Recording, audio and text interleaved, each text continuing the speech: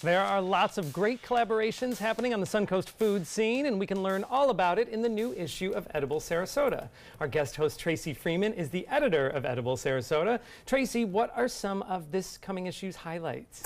This is a good one. This might be one of my favorites. We got time to sit and read in the summertime. We do, and you know, I'm hands-on, but I've never been so hands-on like I was with this issue. I've been out in the Gulf of Mexico 3 times for this issue. Wow. Really? Probably the best part was going out and dropping 30,000 clams into the Gulf of Mexico. What? And yes. what did you do? Why did you do that? I was so sore. Dropping them What in? does this do? What is the purpose? The purpose of this is with the Sarasota Baywatch program, and these clams filter the water. They actually eat red tide. Oh. It's amazing. So scallops was the big thing. It was a scallop palooza. Yeah, that's us dropping the clams. Wow. Nice outfit. Yeah, we managed. 30,000? Yeah, 30,000 clams came off this truck, and we went out onto a barge into the middle of the Gulf of Mexico and dropped them with Mote marine scientists, and they were scuba diving and making sure they were all planted in the right place. And it's amazing. The program is so exceptional. They'll be doing about 8 more clam drops throughout the year. And Is there there's a shortage? Is that what's happening?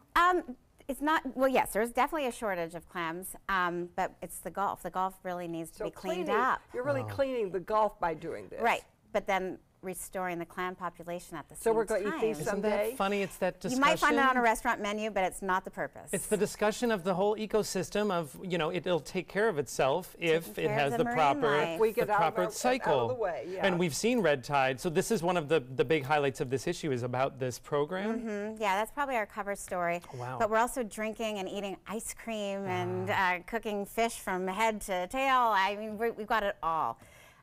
But yeah, the cocktails are kind of exciting too. We've paired with Crop, you know, the juice Crop bar, juice. and Spence from Cocktails by Spence. So you've got your healthy cocktail that's full of antioxidants while you're sitting by the pool. I love this. We're sitting by the bay, watching the clams do their work. Yes. Yeah, it's been hard. It's been a struggle putting this together. Wow. Well, it's a labor of love, and if you say that it's one of your favorites, I know that is a very big accolade because so many issues are phenomenal. You just keep topping yourself. And I just have to thank my contributors, my photographers. We've just got an exceptional team right now, so I'm very proud of everybody. All right. Well, you will want to keep an eye out for the new issue of Edible Sarasota. It is free. You can find the publication. It'll be out next week. And to find where you can pick it up, go to ediblesarasota.com.